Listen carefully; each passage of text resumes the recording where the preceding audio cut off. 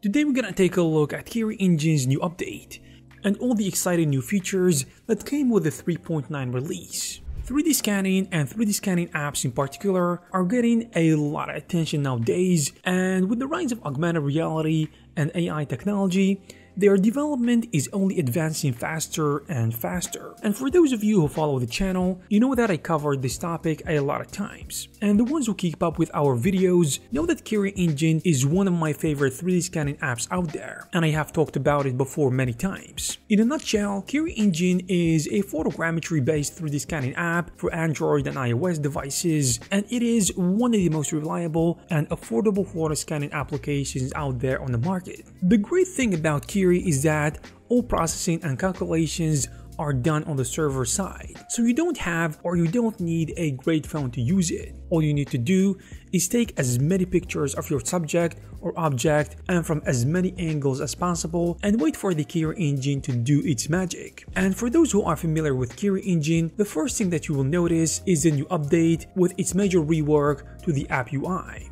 Now the user interface is simpler and easier on the eyes, with the amazing community scan highlights. Also, it is now showing on the homepage, making accessing these highlighted scans a lot easier.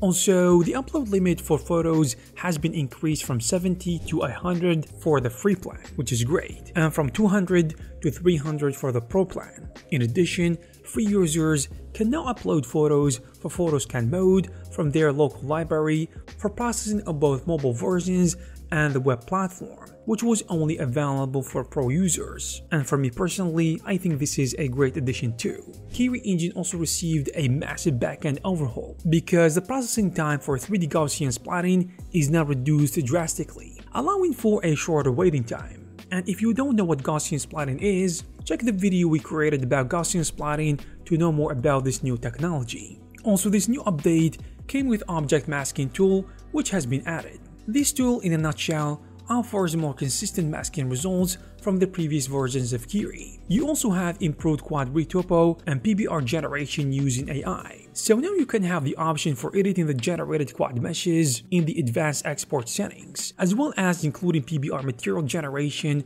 for your different 3D scans. Furthermore, you have new updates like advanced export settings and two main features that we will talk about in a minute, which are exclusive to the Pro version. The free version, on the other hand, will still get the increased photo limit and the new UI, of course. Now, for the fun part, the Kiri Engine update offers new exciting features, and one that I'm dying to try out and play around with. The auto rigging generation is a hot new feature that is supported by Kiri, and the tool allows the generation of simple skeletal animation rigs for exported scans. This new feature has been tested on multiple scanned objects, varying from figurines, toys, or even random shapes, and the results can speak for themselves actually. After testing, the tool has shown its ability to rig even some random and weird objects. And with the advances in AI and 3D scanning tools, features like this one I think are bound to start showing up.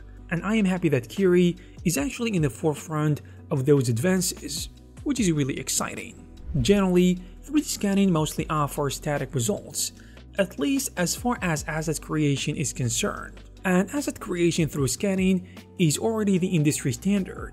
Still, in some ways, it requires a lot of manual editing, cleaning, and rigging afterward. Generally speaking, the auto rig generation is a really good addition to the pipeline, because who doesn't want their models to be rigged with a push of a button? And now you can export 3D scan models with automatically generated skeletal rigs, allowing you to directly use these digital replicas of real-life objects in lively animations. So in essence, anything can now come to life and start moving.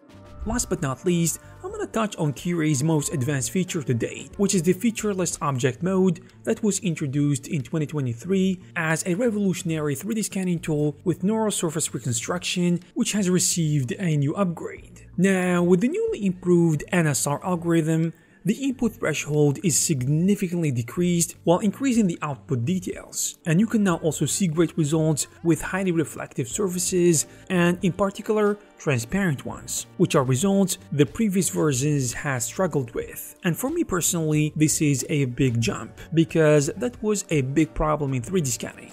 Now, if you want to try Kiri, you can do so for free by heading to the Android or the App Store and downloading the application to your smartphone. Using the free account, you can scan as many objects as you want, but you only get 3 exports each week. That being said, the new features added with the new update and the other updates are more than enough to try Kiri and see what you can do with it. I hope you guys found this video useful and informative. If you did, please give it a thumbs up. You can also check some of our previous videos. Thank you very much for watching, and I will see you in the next one.